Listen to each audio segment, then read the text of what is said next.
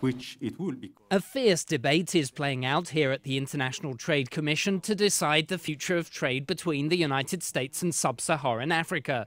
South Africa's ambassador to the United States, Ebrahim Rasool, is employing fist-pounding tactics to prevent South Africa from being shut out of the African Growth and Opportunity Act as decision-makers consider its renewal. I don't think that the United States should aspire to something that we want to see as a sunset, when the United States has the ability to enter into a sunrise relationship with the African continent. Some argue that South Africa's economy is sufficiently developed to graduate from AGOA. What's the next generation? Do certain countries get graduated because of their size? They're also eyeing the EU's free trade deal with Africa, which, unlike AGOA, enables two-way tariff-free benefits. To give away the store and ask for nothing in return isn't the best trade policy.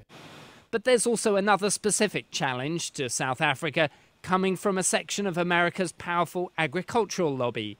US chicken exporters say they've been denied entry to South Africa's poultry markets for 13 years. We think it's a very protectionist measure, and we've been waiting for that to be resolved, and it really hasn't been resolved successfully. So at this point in time, the only recourse we think we have is to oppose the extension of AGOA. South Africa's US ambassador counters that using the extension of AGOA is inappropriate and excluding South Africa will damage Africa's integration efforts and American interests.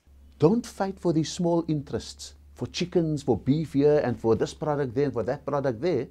Fight for the big prize, which is an integrated continent that could eventually offer free access to many countries in the world, including the United States. And that, I think, is the short-sightedness that we must prevent. The co-chair of the African Diplomats Working Group on AGOA, Mauritius Ambassador Somduth Saboran, is supporting the position. We are fighting an economic war. We are fighting a trade war. We have to be engaged into that. We have to have leaders. And precisely, South Africa is providing a leadership.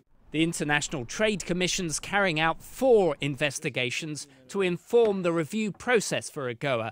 The renewal of AGOA this year will be voted on by members of Congress.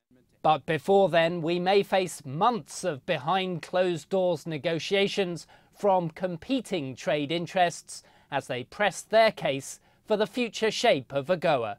Daniel Wrenches, CCTV, Washington.